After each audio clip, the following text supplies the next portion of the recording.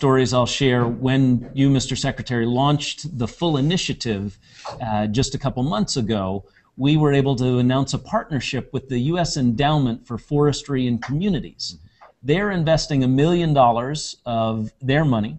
We're putting up a couple $100,000 from USDA, from a variety of programs, to assist homeowners be even more productive with their forest resources in North Carolina and South Carolina. We have a great partnership where we're leveraging our programs with Heifer International, as was shared earlier.